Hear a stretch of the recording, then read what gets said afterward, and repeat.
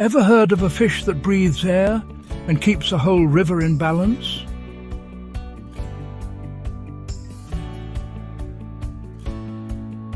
Meet the Arapaima, river giant, scale armoured,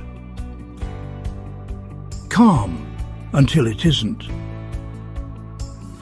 2.5 meters of muscle, tongue like sandpaper, a gulp that's basically a vacuum.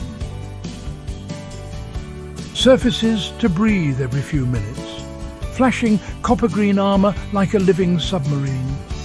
Here's why this giant saves the river. Arapaima, keystone species, they eat fast-breeding fish that would otherwise explode, tiny characins, cichlids, small piranhas. That keeps plankton crashes in check, prevents algal booms, stops downstream chaos. One gulp up here keeps the food web tidy down there, tuned to a river that rises and falls. Flood season, slip into drowned forest, patrolling trees like silent bouncers.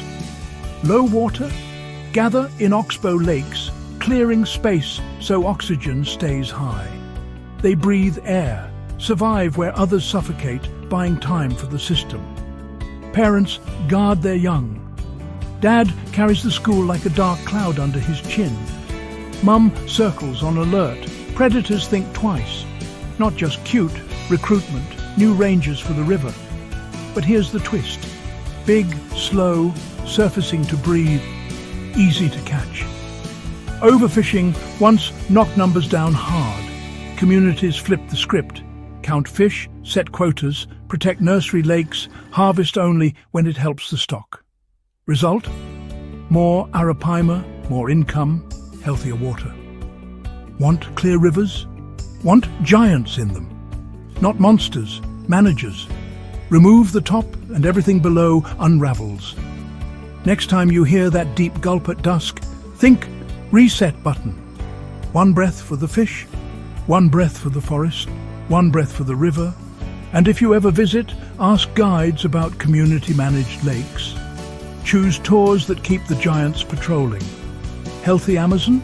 It starts with a breath and a giant that saves the river.